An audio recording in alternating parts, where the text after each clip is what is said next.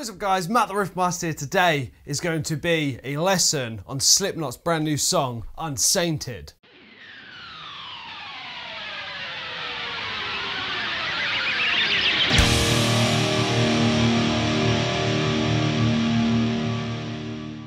So guys, as my latest cover of Slipknot's newly released song Unsainted did so well, loads of love on it, which was awesome. I had a lot of fun recording that cover and playing that song. It's just a great song. So what I thought I would do is I would bring a lesson video to you to teach some of you out there who may not know how to play the song, how to play it.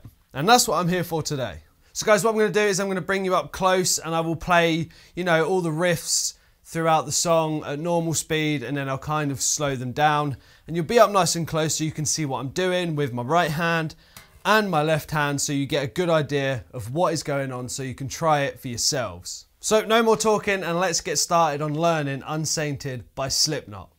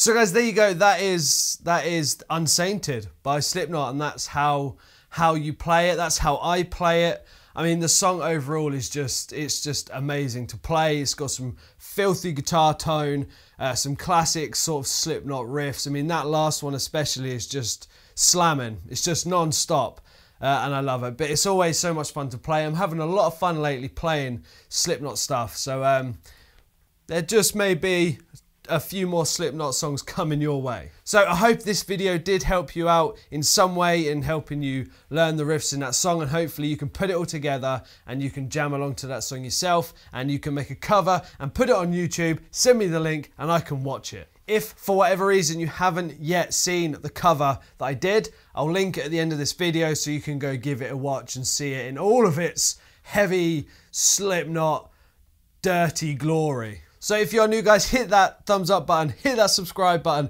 go follow me everywhere. Everything's down below in the description. And as always, rock out, be awesome, and I will see you very soon. See ya!